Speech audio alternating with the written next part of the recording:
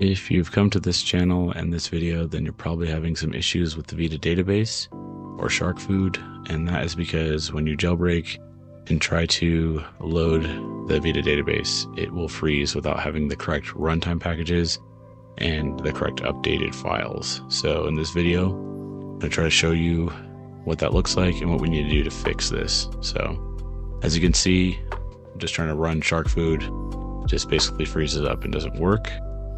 And I'm going to show you the method that most everyone has success with, which is just installing the runtime PlayStation mobile packages in. So you can find these under the settings and under the PlayStation mobile.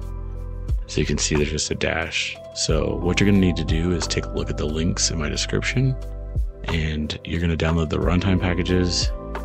You're going to download the VPK as well, and you need to put those on the root.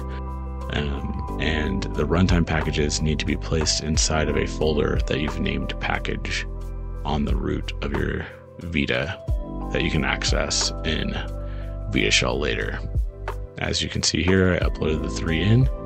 Now back in Vita Shell, I am on the UMAO, which is the root folder on my Vita, and you can see the package folder and the VPK here.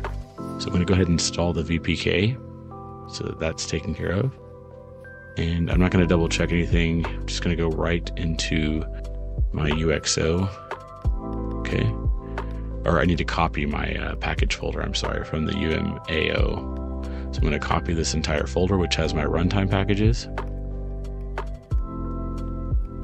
And I'm going to move this folder. Actually, you can copy or paste, it doesn't really matter, but I'm just going to move the entire folder over to my UXO. Hit triangle, paste, and now the files are in the correct place and my VPK is launched.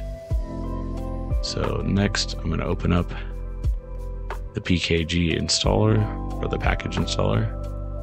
It'll look like this. I'm going to update from the file, and as you can see, each one has to be done in order, and I've circled them here. So it's 100, then the 2.0, then the 2.1, which show up as 100, 200, and 201.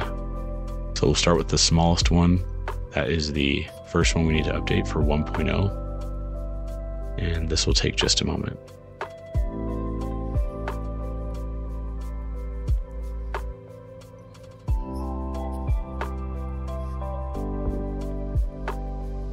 Let's go back out and double check.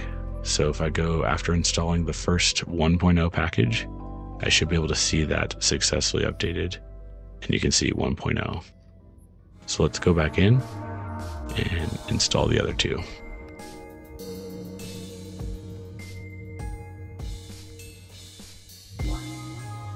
Okay, next we're going to do the 200, which is the 2.0, right where it says 80-200.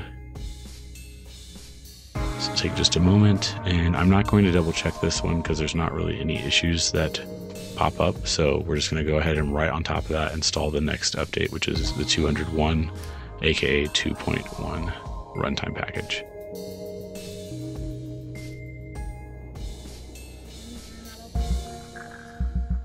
Right, let's take a look and make sure that we are up to date, and then try to relaunch Vita database.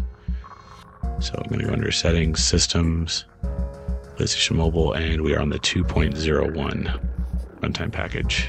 Now let's see if the Vita database will work. I'm going to run Sharkfood first. Now you need to make sure that you have the libshac and the correct kernel updates for this. Okay, so it's just a little pop-up. And then this next section, I've sped up the process, but it took several minutes to update everything. So as you can see, lots of load screens. This took probably about, I don't know, somewhere to upwards of 5 minutes in order for it to work. As you can see, after everything is installed, that the database is up and working. Thank you so much. Like, subscribe for more content. I just recently picked up a new Vita, so I'll be posting some more Vita videos here soon.